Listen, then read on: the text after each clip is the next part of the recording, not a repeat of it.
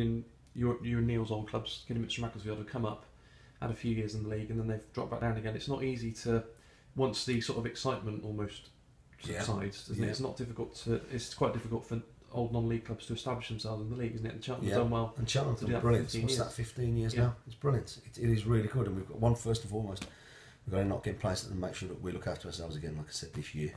But for a club with the resources of our side, the crowds that we get, it's a big effort from everybody, all the time, from the chairman, all the way down to the kit man, to the people behind the scenes, to the volunteers who work at the ground. It's a big effort all the time, and I can,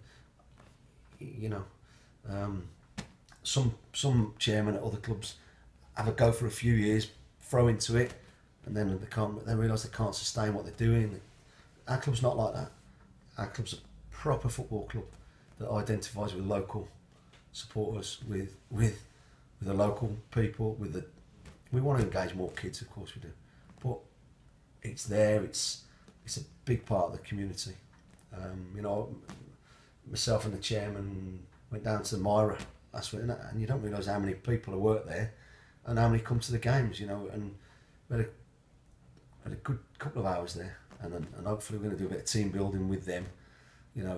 Whether it be this year or next year, and we just want to try and, with the club.